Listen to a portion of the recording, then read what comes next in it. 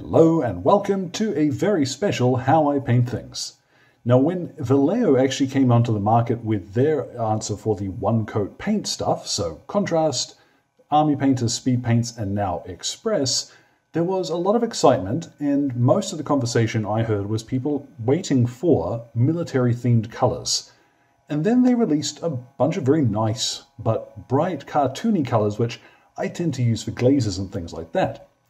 Now Wave 2 has dropped and has been out for a little while, and it's everything, without resorting to hyperbole, it is exactly what we'd hoped the first run would be, and yet it doesn't seem like a lot of folks are talking about it. So here is a German Grenadier painted almost exclusively with the Vallejo Xpress range. So those Wave 2 military colors, you're going to see a lot of those in action today. All of the paints being used will be listed in the description below. This is nice and quick, so let's get started. So to start off with, pick a nice light grey primer that you like and use that. Here I've used Premium Grey from Vallejo out of their rattle cans, but it will not matter too much what you use.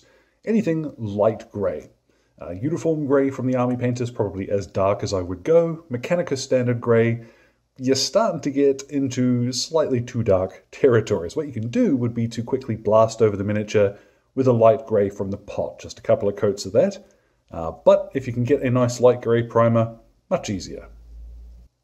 So the first thing we're going to do is to give the Express range a little bit of extra help in getting that contrast effect on some of these edges. So what I've got is just some white, and you really can't do, you can't go wrong with this. Just a raggedy old brush, concentrating towards edges and points where you want, like where light would catch.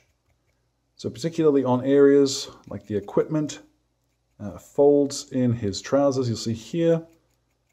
And if you do want to go a little overboard, do it on the camo stuff, because we're going to want that to be fairly light.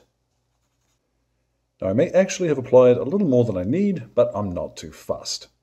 What I'm going to move to now, we can theoretically paint a contrast or express skin tone straight over the grey like this, but I don't like how it looks. He looks like an alien, skin tone over grey just doesn't do it for me.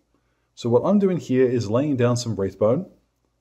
You could even just lay down a little bit more of the white, but you want a smooth coat for this. So I'm going to do this to his skin, both his face and his hands. Now that is the one part that is in any way time consuming. What we'll move to now is the skin for him, and I'm going to use here Guilliman Flesh, though there isn't really a correct choice. You can use Dwarf Flesh or, Warrior Skin, anything you like from any manufacturer, it won't matter. And now once that is dried, we can start cracking on with the actual uniform. Now what I'm going to start with is Bag of Bones to lay down the base color for the camouflage smock. Now I'm going to go straight over the, you see the straps, because we're going to paint those later. But for now, just a quick coat of this over the smock. Now once it has had time to dry, you'll see that it goes, well, it's not as yellow and orange as it looks when it's going on. So bear that in mind, no matter what color it is you're using, to wait until it's dry before you make your decisions about it. Now, I've gotten a little bit ahead of myself by applying some Armor Green on the helmet cover already. What you want to do is lay this down in fairly jagged little shapes. A few triangle shapes, and then little pointy bits off to the sides. Remember as well to go up to the edges of areas. You don't want it to look as though all of your camo has been neatly painted onto the center of what you're doing. So there are some pretty good photo references for this stuff out there. You'll see Armor Green covers just a little bit more than something like Camouflage Green would over this color we've used already. So yeah, a few splotches of this. Now it will take a bit of practice to get your eye in for applying essentially random patterns. It helps, I think, to think in terms of triangles, and when you've got your Armor Green out, slap a little bit of it on the mess tin and the gas mask canister as well. We're going to move on to Willow Bark, and this is going to be our brown. You'll see I've started applying a little bit up there too. Same procedure.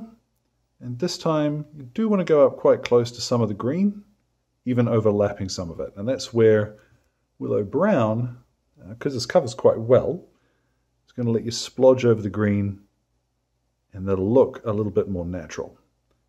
So, same procedure, little triangles, little trapezoids and splodges, and at the same time you can also paint in his boots with this as well. And there is our camo smock using just those express paints. Nice and quick to do, and they're pretty close to accurate as it happens. Now what I've got, this one's called Rotten Flesh, and despite the name, it's actually a really useful kind of khaki color. A greenish color, but particularly over his bread bag, and I'm also going to paint in his gaiters with this. This is a good faded off green. Now with Wasteland Brown, we're going to go right over the rifle, covering everything, including the parts that are going to be black later. You've probably noticed I haven't been terribly careful with those on its uniform either, and there is a reason for that. For now, this just makes it easier to apply.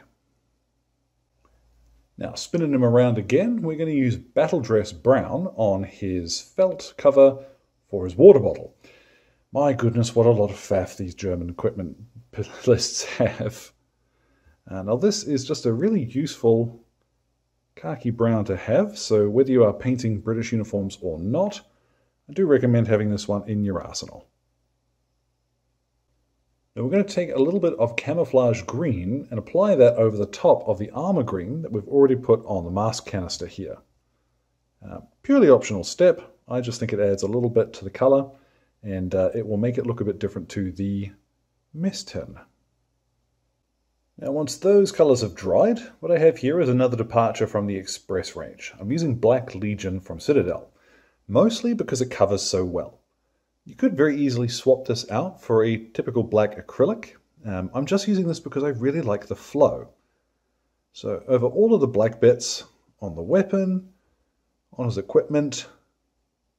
Now you do not have to do this before you do his uniform, but I'm being a little cheeky and I want to do the big surprise of Lancer Grey. So yeah, I'm doing this bit now. You can do this in whichever order you like. Now you've seen the finished product already, so you kind of get a feeling for what this is going to look like. But here we go with the Lancer Grey. This stuff just goes on like a dream. As with any of these one coat paints, try and keep your brush moving in the same direction as much as possible.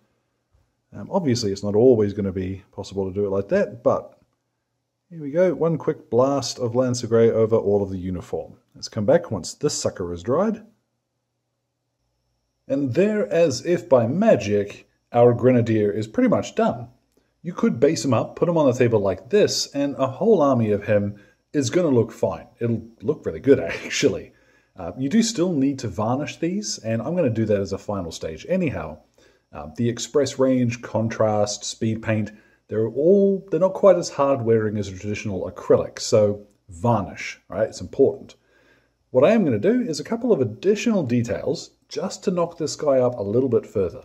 I think we've saved so much time using these one-coat paints, it won't hurt to spend a little more time on him. So first off, his skin.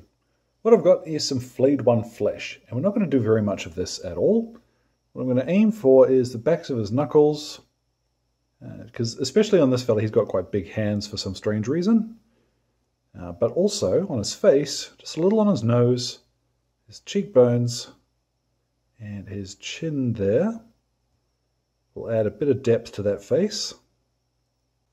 And while we are working on his face, just a little bit of wraithbone on the teeth.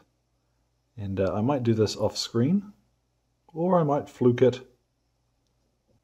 Now I've got a tiny touch of Slaughter Red here. This one is from the Army Painter, but Flesh Tearer's Red or anything similar will work perfectly well. This I am going to do off screen. I'm actually going to paint in his tongue with this. Some miniatures will have upper and lower teeth modeled. I tend to find if you paint the lower teeth red, it looks a little more realistic.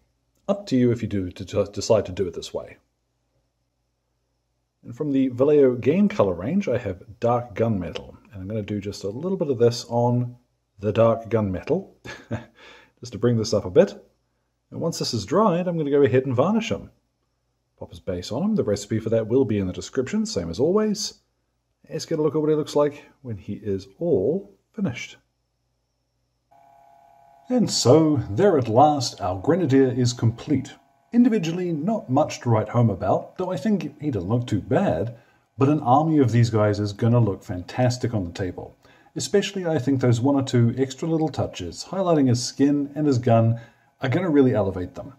And a nice simple base to put everything into context really helps sell the look. I think it's easy to underestimate just how much a tiny simple base will really make the difference. So as always, thank you very much to Exit 23 Games for all of the light and sound equipment, and my wonderful patrons who are keeping me ticking in paints and glue, including my gorgeous producers who are showing up on screen now. Thank you so much for your support, folks. Without you, this channel would not be going. So any questions or anything, feel free to drop them in the old comment box below. My Twitter and Instagram are both linked there too. So thank you very much for your time one and all, and you all enjoy the rest of your day.